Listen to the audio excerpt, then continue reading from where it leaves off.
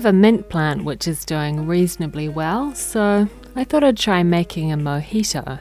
First I picked some mint leaves and washed them. Then I washed a lime and cut it into 4 pieces. I put the mint into a glass with 1 piece of lime. Then I used this thing to crush them.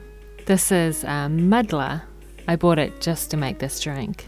And this is called muddling. According to the internet, it's important not to over muddle the mint or it won't taste as good.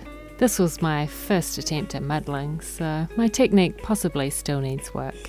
Next I added a tablespoon of sugar and 2 more lime wedges. And I muddled some more.